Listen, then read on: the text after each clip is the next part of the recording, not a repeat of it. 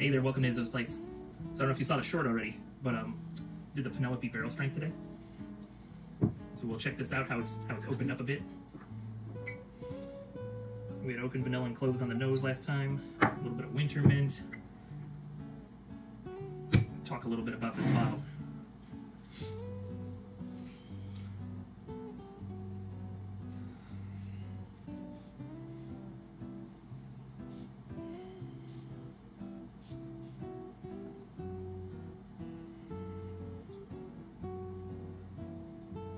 Yeah, a lot of cloves, a little bit of vanilla.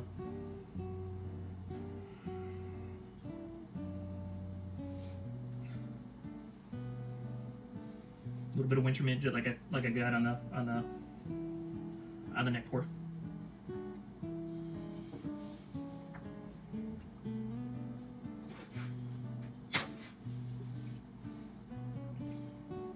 Yeah, you can taste a little bit of age, taste the oak on it. There's something nice and sweet and just a hint of butter on the palate. Butter as it finishes. It's kind of nice. So let's talk about the bottle for a second. I do enjoy the Penelope bottles, the long skinny bottles. They make building shelves for it annoying, but you know, what are you gonna do? So eventually I'll get this thing finished and we'll have different shelves for different height bottles. But anyway, so it's Penelope, it's barrel strength. It's a blend of straight bourbon whiskeys. It's been aged 9 years. It's got all 4 of your traditional, what do you call them? Grains in it. So we got corn, rye, wheat, malted barley. Of course, they don't tell you how much. That's their mash bill. They don't want to tell you that. It's 109 proof. It's 54.5% alcohol by volume, if you prefer to know it this way. Oh, look at me. I'm a silly boy. Blended mash bill. So corn, 85%. So that's way above the 51% required for bourbon. We got 10% rye, so that's a decent amount of rye in there. We got 2% wheat and 3% malted barley. Can't say that word for some reason. It's been aged 9 years. This is batch 202 from 23. Non-chill filtered. That means something to some people. One of these days I'll have to take a couple of chill filtered and some non-filtered stuff and compare them. Like try to find brands that have similar taste profiles to each other, but are just different filtering systems. I'll have to do that sometime. All right, Penelope Private Select explores new and unique expressions of our signature 4-grain straight bourbon whiskey. From hand-selecting the barrels to creating each blend, Private Select strives to showcase the best in all of us. Distilled in Indiana and Kentucky, this batch is aged more than 9 years in charred new American oak barrels. We hope everyone enjoys this unique offering as much as we do. All right, so distilled in Indiana and Kentucky. So I don't know where the Kentucky would come from. Generally, people have told me that if something's distilled in Indiana, it's usually an MGP product. But I don't know that for certain. And I don't know where the Kentucky distillate would come from. But then it is bottled by Penelope Bourbon Bottling Company in Bardstown, Kentucky. So they're in Bardstown. So who knows? Could be Bardstown. I don't know. I guess we could always Google it down the road. So Private Select. I think I got this on like a... It doesn't say OHLQ on it anywhere, but I feel like I bought this on a day where OHLQ, that's the Ohio Liquor Board, released some stuff, but I don't see anything about who picked the Private Select. So without any other knowledge, I'm going to have to just say that Penelope must have selected it. So thanks to Penelope for selecting this for us. All right, let's get back in for a second nosing.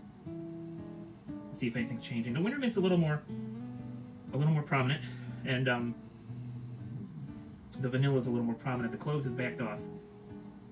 But I can still get them, but they've backed off from the other 2 flavors.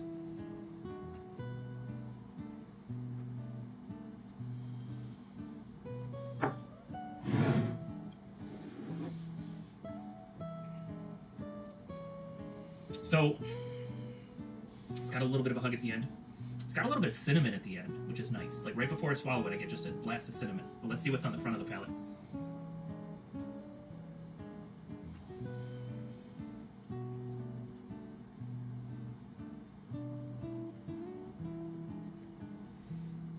So on the front of the palate, the winter mint doesn't come through, cloves doesn't come through. I get vanilla, and it kind of almost converts into a maple. So it's like maple, but kind of the mapliness of it, if that's even a word, is kind of like intermingled with the vanilla. So the sweet kind of transforms a little bit.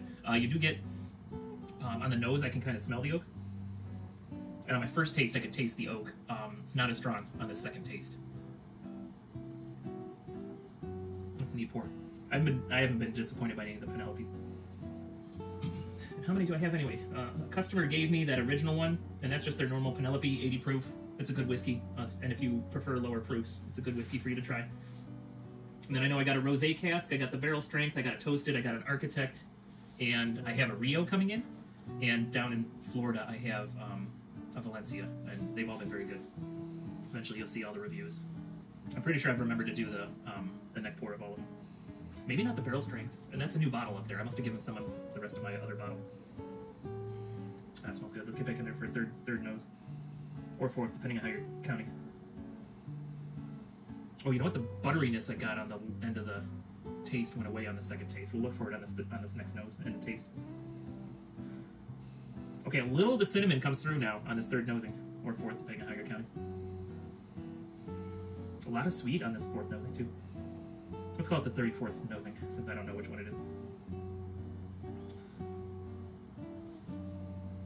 Boy, that's just becoming delightful. So, still has an aspect of the wintergreen. It's got a little bit of the cinnamon. The cloves has completely vanished on this nosing. There's something else sweet in there. I'm not sure what. Maybe like a confectioner's sugar, like a powdered sugar? It's kind of getting hints of that now. That's kind of fun.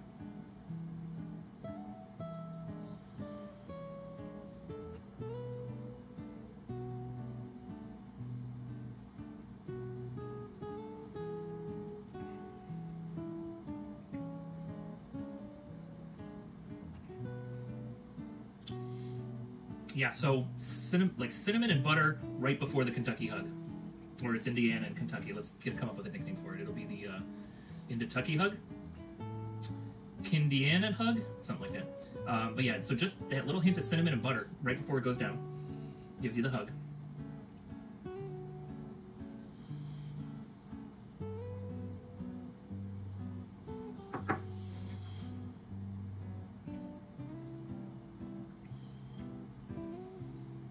On the palate, it's like a sweet and a pepper at the same time.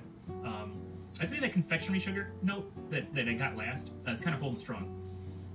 So mostly powdered sugar, a little bit of maple, a little bit of black pepper on the palate, and then butter and cinnamon right before I swallow it. It's kind of fun. That's a fun pour. I mean, but it's $100, so it better be fun.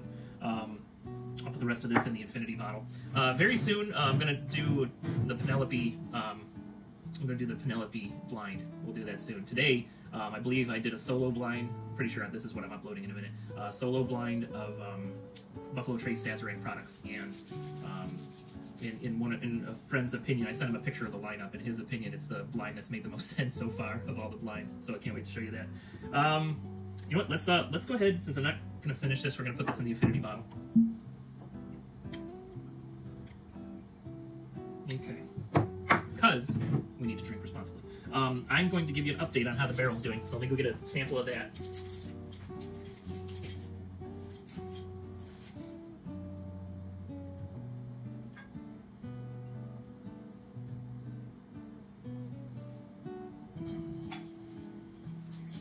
Okay, so let me check the date. Okay, so we put that in right at the end of October. All right, so I put 4 less expensive whiskeys in there to let them cook a little bit. And there's probably just a little bit of apple in there still, because the first thing that I put in there was that apple brandy from Watershed. Apple brandy finished bourbon from Watershed. So let me find my calendar. So I put that in October 29th. And the internet has told me it's a 3-liter barrel. The internet's told me that 80 days in that is the equivalent of like your traditional 53-gallon barrel. So 80 days. So what would that be? That'd be 11 weeks and 3 days. So let's go back. So there's October. Nope, that's November. October 29th. It was a Sunday apparently. So 1, 2, 3, 4, 5, 6, 7, 8, 9, 10, 11, 12. Oop. 11, and then 3 days, boop, boop, boop. So it was aged a year on January 17th. So we've gone another 2 weeks since then. Okay, so 2 weeks, 14 days, about a quarter of a year. So this is like a year and a quarter in a regular barrel. And like I said, there's just 4 cheap whiskeys in there. Boy, and it kind of smells young and cheap.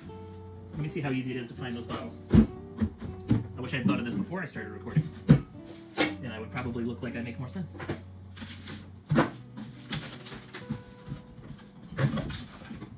Okay, so what we had in there. So first of all, we got Ancient Age, standard Ancient Age, 80 proof. That's a Buffalo Trace product, actually. That's one of their lower shelf products. We got Old Tub. Let's see. Old Tub is Jim Beam, lower distillery. But this is, I believe, Bottled and Bond. Bottled and Bond. So this is 100 proof. So we got 80 proof, 100 proof. I bought this thing just because of the name, America, and it tastes like America. Where are we at? This one's a 90 proof. So right now we're averaging 90 proof.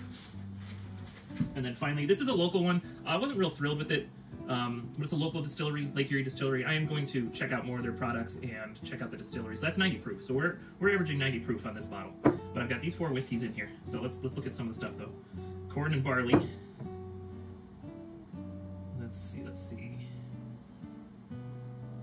Made with pure American grains, but America does not tell me which grains. Just that they're from America. Old Tub. Kentucky Straight Bourbon. Limited edition Sour Mash. Doesn't say what grains though. And then Ancient Age. Again, don't know the grain. So really the only ones we know the grain on is this. Boy, it just smells young. I hope it ages. I hope it keeps going and gets better. It just smells very... like, it kind of smells like medicine.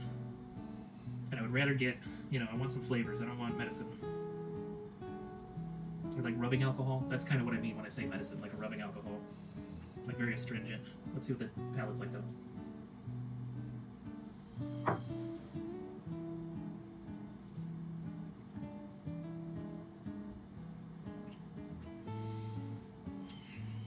It's not great. It's not great, but well, let's try to get some nosing off it. Maybe as like my palate acclimates to it. Of course, after drinking a 9-year Penelope, maybe this was a mistake. I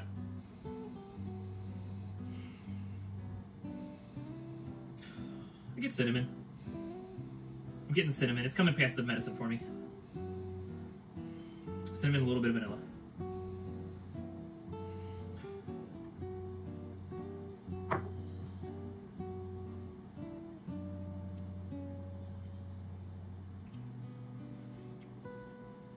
Cinnamon comes through on the palate.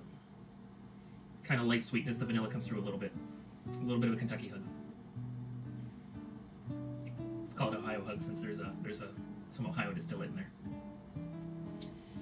So you know what? After sitting with it a minute, let's go ahead and one YouTuber I watch, ADHD Whiskey, he says only a fool doesn't smell and taste it at least 3 times. So let's get in there for a third nosing, and maybe we'll feel better about the barrel. And I don't mind leaving it in there for a long time. I'll leave it in there for a real year, which would what would a real year be? A real year would be an equivalent in that barrel. A real year would be supposedly equivalent of 4 years in a traditional barrel. Okay, third nose, not bad. Most of the medicine, the rubbing alcohol smell has gone. The cinnamon stayed, the vanilla stayed. A little tiny bit of citrus, if you can believe it. And not any, I can't say a specific citrus, so like citric acid, I guess. Can't say if it's like a lemon, lime, or grapefruit or anything. But there's just a hint of citrus in there. It's leaning towards orange. It's leaning towards orange. Huh. This might make a good old-fashioned then. I'm feeling better about this barrel every minute. We're still going to leave it in there a while.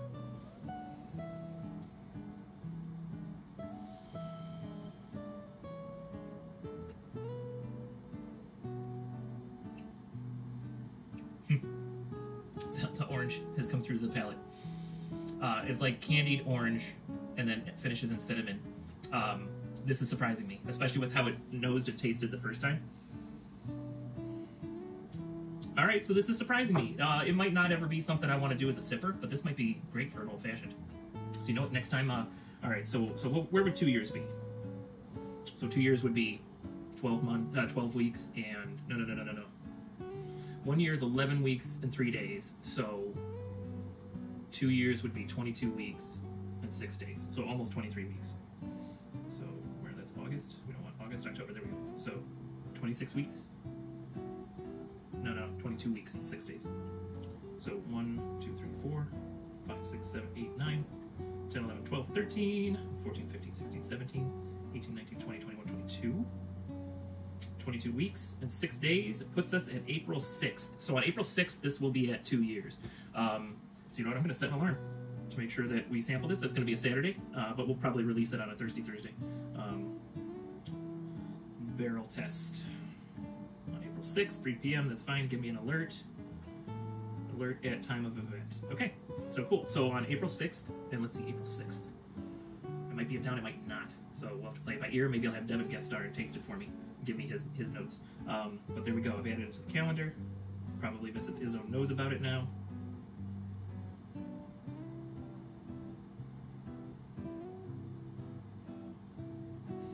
Sorry, just responding to a text. Okay, so on April 6th, this will be 2 years. Either myself or Devin will taste it. Give you a review. All right, but that's all. But anyway, let's go to the Penelope Barrel Strength Age 9 Years at $100. If that's within your budget, I think it's a good buy. When this gets emptied, if I come across another one at retail, I will probably buy it again. I wouldn't hunt for it. I wouldn't pay over retail for it. Not that there's anything wrong with it. It's just, you know, you'll see in coming weeks I made a couple of impulse secondary buys, and I bought a couple of things, and I paid way more than I should have. So with this Penelope 9, I'd say buy it at retail if you see it. It's a good pour, and I wouldn't overpay for it. It's a good pour, but $100 is good. If somehow it's on sale, which it probably won't be, but you never know. On sale would be even better. But that's all I have for you today. So thanks for hanging out for Penelope and a barrel update. Whatever you're doing, whatever you're doing, like think of your catchphrase and then say it properly. So here we go. If you're working, work safely. If you're drinking, drink responsibly. But whatever you do, do it with a little bit of whimsy, and you're going to have a good time.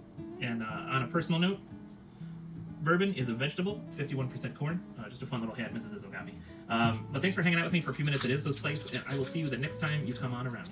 Take care.